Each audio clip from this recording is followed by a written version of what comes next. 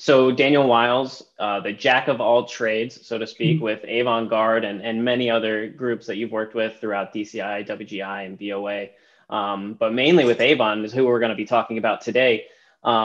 So the Avon Guard is going through, obviously, as well as many other groups across the country, what a season is like with COVID-19 and realizing what virtual events are kind of like. And, me on the FloMarching side, it's brand new for us too. So first of all, how are you doing, Daniel? And how has the last year kind of been for you from somebody in your position with a program of such status? Oh, I'm doing well. I think we're all doing as well as we can.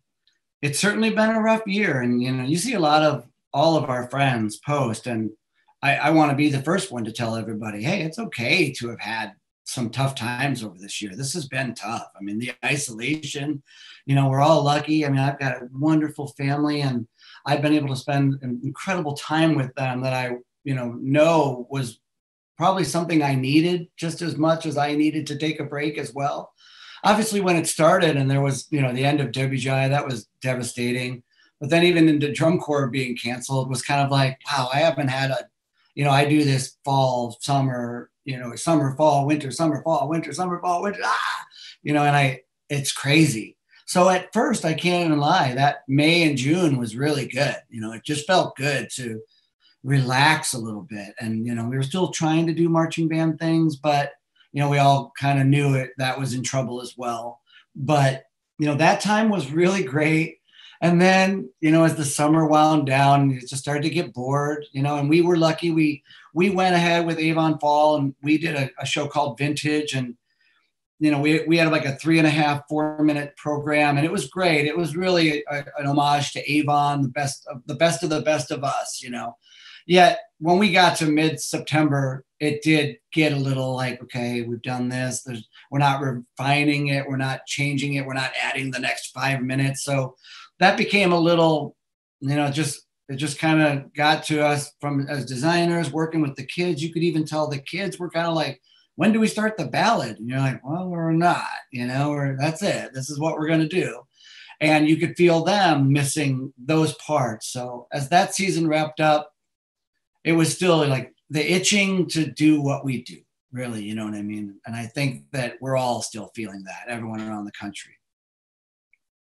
Yeah, I mean, we're going now into the really beginning of the 2021 WGI season, and I'm sure that pent up performance, like ambition, is just building even more so now. How has it been to kind of like match expectations and goals with the Guard this season, going into this now competitive season? Well, I'm sure my story will be interesting. With us, as we got done with fall, like I said, not only were we missing the season, but we were missing that drive, that creative thing that we all need. I mean, Michael Townsend and I, we do the shows together really for the winter, especially, well, in the fall as well.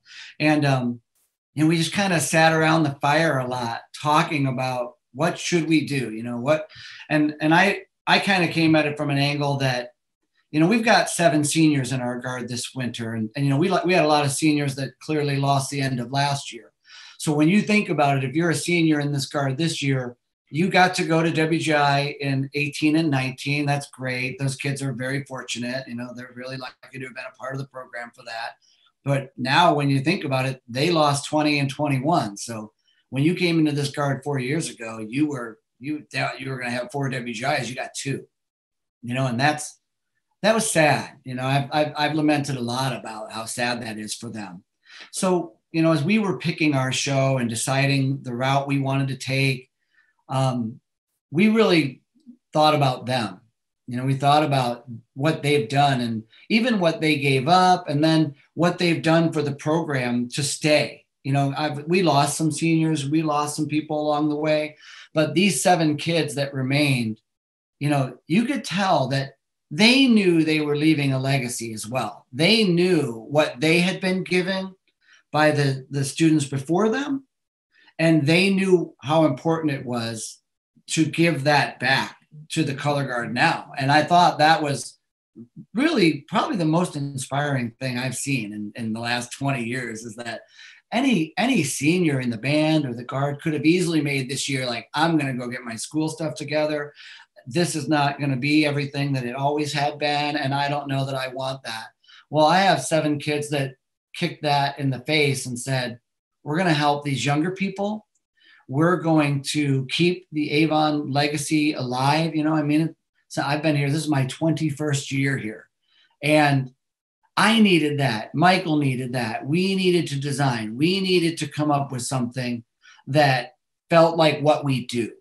You know, so Indiana is has done really well in terms of how we dealt with the CDC guidelines and everything like that through the fall. And we were able to have some in-person contests, not to the level of what Texas did, but we had in-person performances. They were kind of exhibitions. We would have 4 groups, clear the stands, 4 more groups. So we did get to perform, I believe 4 times, 3 or 4 times. And that satisfied, you know, that thirst for a little bit. But even when we were talking with our Indiana board, you know, we were kind of like, they did it well. So we thought in the winter we were going to be able to do this live. And we do. I mean, this weekend is our first show. Since last, you know, March, whatever it was, 5th or something, we had our state prelims. And the next day the world was shut down and the season was over. And we all know what we've gone through. But even over the summer with our board, I've been on our board for some 20 years as well now. And, you know, we were really pursuing it then, saying, okay, let's think about this. How will we do this? How can we do this? How do we have these shows? So that was exciting because we knew like, all right, we can offer them that. We knew that we were going to offer an in-person, possibly, you know, obviously we knew that if the world gets shut down again, we're all going to virtual no matter what. But we were excited at the prospect that we could keep having live events. And cross your fingers, you know, we're excited that this Saturday is the first one. And our kids are so excited about it. But when that happened, you know, what's great is Center Grove, Carmel, all these groups in the area, they're having winter guards as well. So, you know, like this weekend is our first competition and it's against Center Grove. You know, the last time we saw them, we're butting heads and here we're going to go again this weekend. So, you know, you can never say that the kids don't love that part. They do love the competition part. They like that, you know, and our kids have been excited. They're excited to see Center Grove this weekend. They're excited to compete. They're excited for all of that. So with that being said, you know, Michael and I just decided we were going for it. We weren't going to change the way we taught the kids because clearly we have to prepare for the future too. You know, no matter what, this is going to end hopefully soon. And we're going to get back to it. And we just didn't want to look at our kids and say, we're going to take a step back. We're going to do something less than we would normally do. You know, I know there's been a lot of great things. What Tarpon did in the fall, that's wonderful. You know, our goal was to say, okay, in the winter, we're going to give our seniors what they deserve. We're going to give them our best. And that was our goal all along. And we feel really good about it. You know, when you see our press release thing, you'll see, you know, I've dedicated this season to our seniors. These 7 kids have taught us more about perseverance and love and giving back than I've ever seen in my 50 years on this earth, quite honestly. So, you know, this season was really a tribute to them, which probably leads you to the question of what are we doing? You know, so obviously year after year, we have these ideas and we wonder whether this one's right for that. When we did the Tanner show, clearly we had that young man and we were like, okay, we should do this show now. When we had the circus show, we had Keely, Morgan, and Lance, and we were kind of like, okay, we've got this thing that we want to build it upon. And this one was, you know, like every other one. We have music that we're really fond of. You know, we've been really fond of, you know, I don't know how many people really know this, but when you see a Clint Eastwood movie that he's directed, he's also been involved in the film score, you know, a lot of times writing the music for the film. So when we did the circus show 3 years back now, that's a Clint Eastwood piece. You know, that music from that, he wrote that. So, you know, we've done a little bit of other things with Clint Eastwood music, but Michael and I just love it. We think he's brilliant. So, you know, if you've seen the movie Gran Torino, Well, the main theme for the movie, Gran Torino, is sung by Jamie Cullum. But even in our version that you hear, Clint Eastwood sings the first minute and a half of the song. So, the song is called Gran Torino, but, he references realigning the stars, realigning all the stars, a lot of the things within the song are, the best line in the song is, your world is nothing more than all the tiny things you've left behind. And that inspired us. We were like, this is what these kids are doing. They're leaving this legacy that these kids are going to say in a year that they could have easily said, I don't want to do it. They were like, we need to help the future of the program too. That was inspiring to us. So that really led us to this show. It really led us to this idea. And, what you'll see when you see Avon this winter is, I like to tell people, I'm not sure we're not as strong as we've ever been, quite honestly. We do all the things that we normally would do.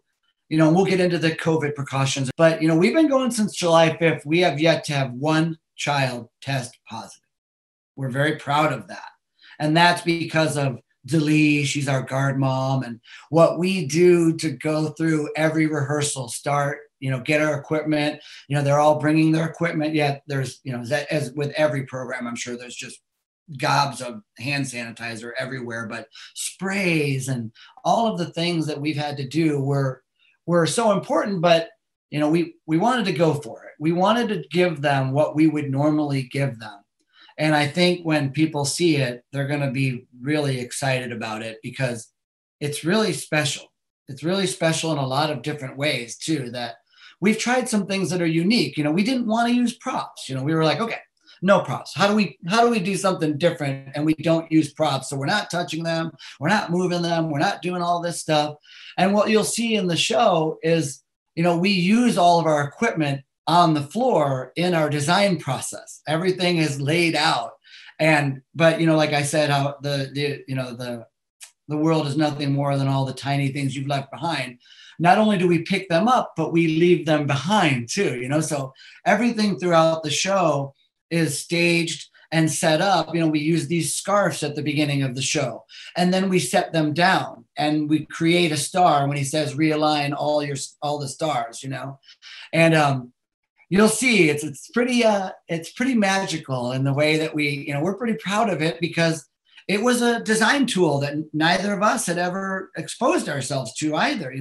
We've talked a lot about how you could leave your equipment. How can you do things within, we have a flag design that looks like the Northern Lights, and you'll see it across the back of the floor, and it's just on the floor and it stays there the whole time until we pick it up eventually. And every time you see us pick up our sabers, they're in little stars on the floor. And then like, oddly enough, you'll see it. We put it down, we swing on by, pick all the equipment up, and you're like, wow, where'd that come from? You're like, oh yeah, that's right. It was in the floor design. It's that's just a constant part of what we do, is that idea of leaving something behind, leaving something of yourself behind. And it's just a great message. It's been wonderful to talk to them about these type of things. We did our socially distanced history night the other night. We were in a big band area, all the kids are separated, but we still put the videos up and we talked about all 20 years about it.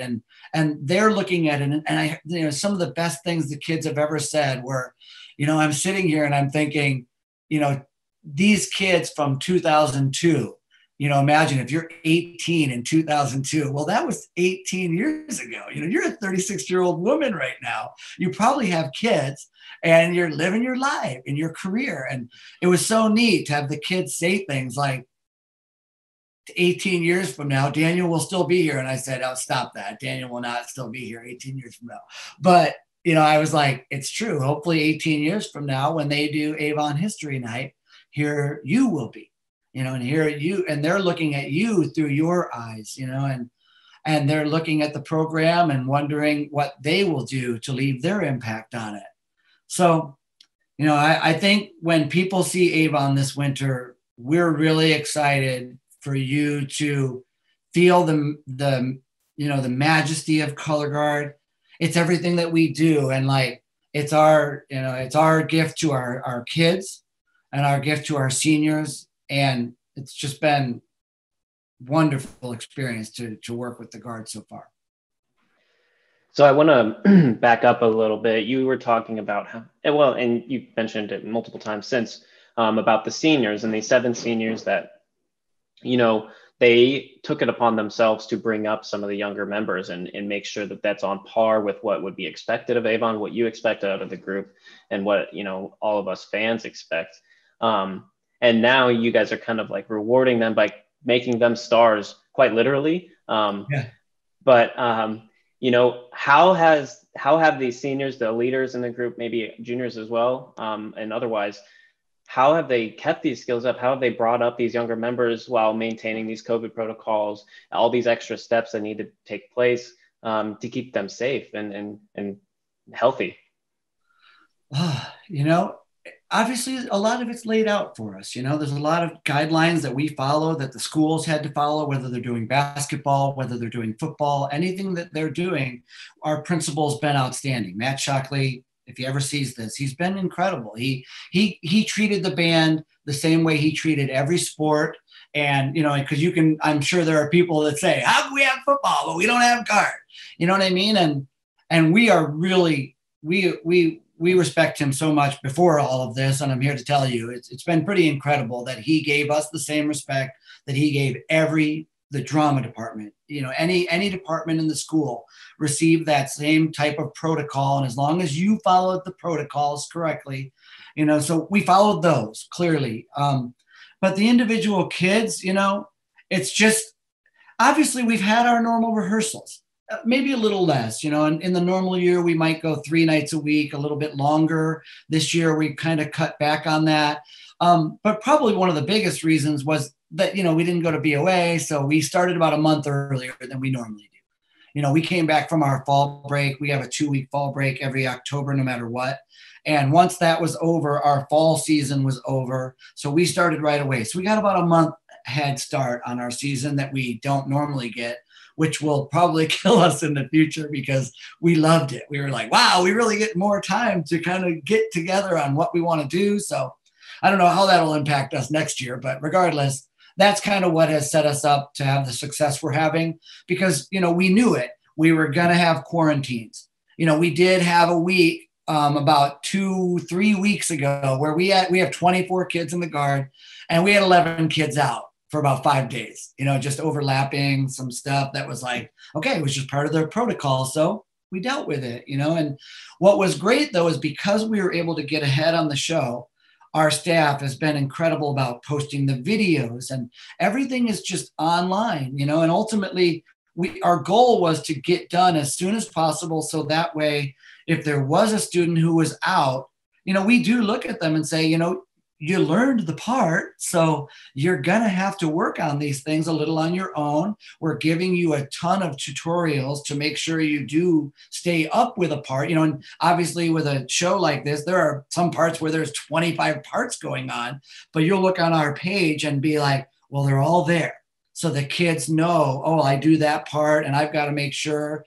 And it was amazing because the seniors and the juniors, everyone really helped one another to make sure that if you missed that night, you either knew where to get to it or they said something like, hey, if you want to, you know, the night you come back from quarantine, if you want to meet me at 5:15, I could help you and make sure that you know that part you sort of learned off of video, you know, and that was how we kind of kept up on that. And I just think that, you know, we would normally have 8-hour rehearsals. We'd have like a 5-hour block on a Saturday instead. But the great thing was maybe they got together with their partner an hour beforehand. And we tried to do it that way, where it was a way that they could still help one another out, where it could be safe, yet that student didn't feel like they had to come right back in and get shoved into the show without having any help. So, I mean, I can only say that, you know, our Guard mom, Delee, again, she's probably been at rehearsals more than I have at times because she'll be like, I'm willing. I'll go up and meet the girls early. And I'll be like, well, I've got to take my son to win rehearsal, so I'm not going to be there then. Or someone's still working at Starbucks because they had to get a job to keep taking care of themselves. And we're all trying to help each other do that. But Delee has just been so incredible also to facilitate that for the kids when they need it. There might be a time on our Facebook page where a student might say, hey, I'm coming back on Saturday. I think I've learned all the parts, but I'm off quarantine on Friday. Could someone stay after school? And then bam, I mean, a minute later, you'll see somebody post a response that says, I can be there to help you. And my heart would just smile. Like, a kid didn't have to do that, but they're just like, yeah, I'll help you. I'll be there. And that would, the kid would show up the next day. They'd be a little lost in the staging and stuff, but we would just be like, we'll take some time. We'll help you figure out where you are. But everybody's always come prepared. And that's really been the wonderful part of it. Yeah, it kind of takes that. I mean, this is a lot of stuff that would happen, in a normal season in person and regularly, like if somebody misses due to sickness, but obviously it's amplified like 10x. And then it really moves things, not only the performance is virtual, but also this like student to student interaction, getting people caught up. What kind of like along these lines with keeping COVID safety in mind and everything like that, what are some things that you think might help other groups that you guys are doing that are like, that's like really working that you think is maybe unique to your program? Well, I know we all have different social media platforms. I'm not sure how everybody goes about it. Ours, we do use a Facebook page, and that's been a great way for us to communicate, because obviously, these terrible stories that you hear about kids that have been isolated. And, I'm fortunate. My daughter's in the Guard too. And I'm really glad that Avon has done their best with Mr. Shockley to keep the school open. Even we've gone through hybrid. We've had some e-learning stints. And most of those happened because of teachers. It was rarely because of students. It was a lot of times because we didn't have enough teachers to actually be in the building on that day. And obviously within our social media platform, using the Facebook page, that's been our greatest, and I know a lot of people have had to do video things with their students. And we're seeing all of that because I love seeing friends post things that their students have done.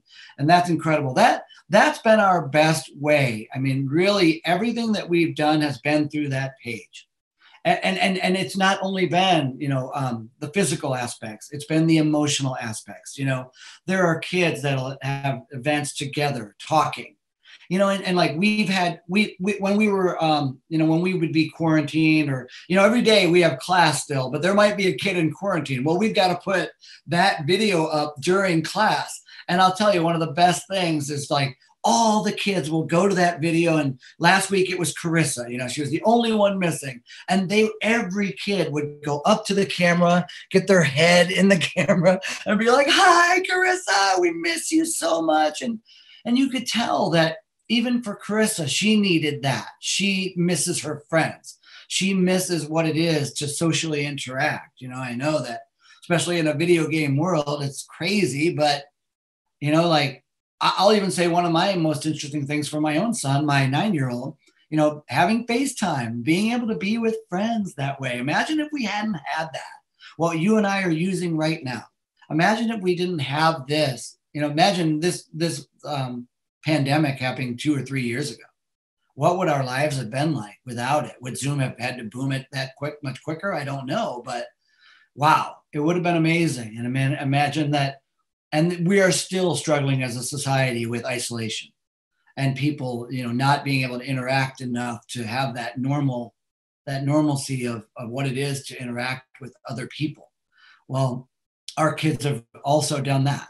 That's the most amazing part. It's not just she comes to teach her some flag work or some rifle work, but they're checking in on each other. And they're always making sure that, especially if there's a quiet person, that everyone will kind of rally to that person like, hey, what are you doing? How's it going?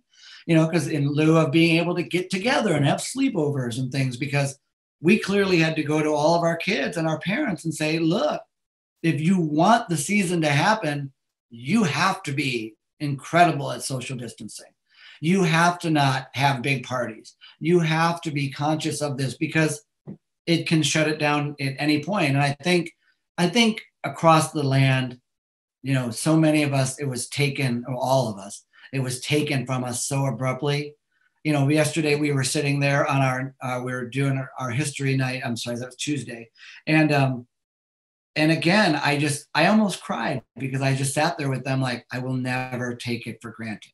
no matter how hard any season is, no matter when you worry about what you should give up or what, what are you giving up in your life for this? It's like, I don't think any of us are ever going to take for granted the time we get to spend. And I think that the kids have shown that tenfold. Yeah, well, I wish you the best of luck this weekend when you get to go see Center Grove and have some nice competitive spirit, get that feedback, but also just, get back in a gym with the whole group and feeling that performance, energy and everything back in there. But we look forward to seeing you on WGI virtual events, of course, all season long. I think WGI has done a wonderful job setting all of this up with FloMarching as well. And I think people are going to be pretty excited about this, no matter what, as much as we're all used to WGI and we want that, most of this does happen on video all throughout the season. Everybody gets excited by seeing that. I'm excited to see what the other guards are doing. I'm excited for people to see Avon. I'm excited to experience what we all love again. And I'm excited to see what people have come up with, whether they're doing the competitive part or they're doing, you've already seen some of those things released. I'm just excited to see the kind of things people come up with. I know it was a challenge for us to try to design a show differently than we would normally. And I'm excited to see what people come up with because there's a lot of brilliant people in the activity. And I think we're going to see some special things this winter. Yep, a nice little break there about a year ago, and then just a rush of creativity about to happen over the next few months in the Winter Guard activity, I think. Yeah, they say that most artists, after horrific events in life, you see a lot of great art created from that. So I think we're going to see that across many spectrums of art. So that's pretty exciting time for that part of it. Awesome. Well, thank you so much for talking with me today, Daniel. Obviously wish you and the Avon Guard the best of luck this season. Always a pleasure, sir.